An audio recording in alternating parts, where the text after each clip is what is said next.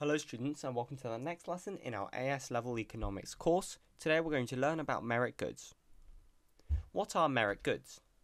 A merit good is a product the government thinks society is naturally going to underconsume.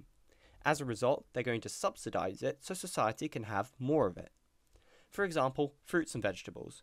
Naturally, people tend to underconsume them because, well, perhaps from an early age, they don't really think they're nice and they don't like the taste.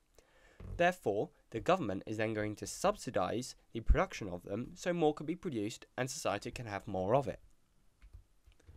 The consumption of merit goods. People don't consume merit goods because of imperfect information. Now, imperfect information basically means that they're not educated on the benefits of the merit good, so they don't see the point in consuming it. Sticking with our example of fruit, people may not be educated fully to know that fruit is really good for you and good for the body, good for health. So as a result, they don't consume as much of it because they don't perhaps see it as that beneficial to them. As a result, they think, well, fruit may not do that much for me, so I would rather eat perhaps sweets or meat. Consuming merit goods is beneficial for society, so it produces positive externalities in production. So now we're going to look at merit goods on graphs. Here we have a production,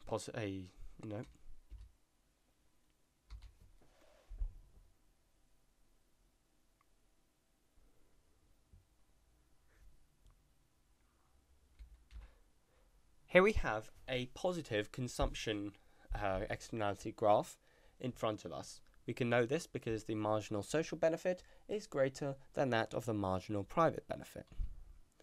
So currently we're operating at point A, but this is a merit good graph and we want to get to MSB.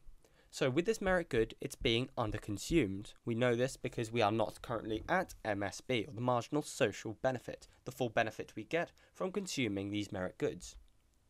So the government will want to shift MPB to become MSB so that society benefits from the merit good.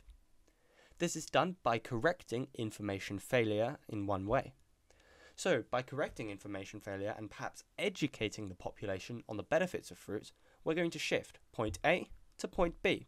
And as a result, we're going to reach MSB, and this is going to give us a positive externality and therefore welfare gain. We know this because now we're getting more of a benefit shown by the cost and benefit axes.